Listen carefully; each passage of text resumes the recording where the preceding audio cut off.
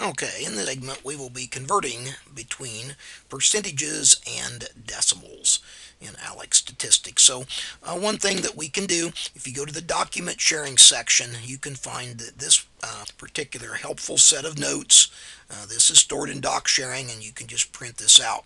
But what I've done here is to show the scheme of converting from fractions to decimals or to percents, and you can get from any one of these circles to the other circles simply by going in either direction. So if you have a fraction, you want to get to a percent, you can go there directly along this line. If you want to get from the fraction, you could go to the decimal, then to percent. You can get there that way. In this case, we're only converting between decimals and percents, but in some of the other lessons, you may use this same sort of a helpful chart or notes. Sometimes I call this the wheel of torture. So let's go in here and take a look at the problem that we have. Notice the first thing that we want to do is to convert this, which is a decimal, in terms of a percentage. So back to our notes, we're going to go from decimal over to percent.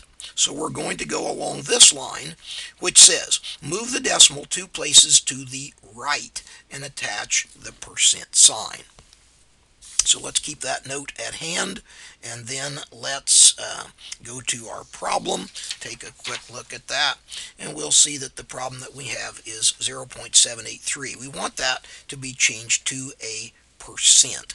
So from a decimal to a percent, move the decimal 2 places to the right. So we notice that the decimal is here, count 2 places, that's 1, that's 2, so we will rewrite that at 78.3, and then we will attach the percent sign. So our first answer, 78.3%. While we're at it, let's do the other one. Notice that we have 8.5%, but we want to express that as a decimal. To go from a percent to a decimal, follow this arrow, as well as this set of instructions, which says move the decimal 2 places to the left and drop the percent sign. Now in this case our decimal is here. We're going to have to move the decimal to the left, but there's no number here, so we're going to have to add a 0 and put the decimal in that spot. We will write that as 0. ALEKS likes a 0 to the left of the decimal, 0.85, and then we will drop the percent sign. So let's go back to ALEKS, enter that answer, and check it. The first, 78.3%, and in the other we will have the decimal 0. They like the 0 to the left of the decimal, 0.85. Let's check that. Okay, these are converting between percentages and decimals in statistics.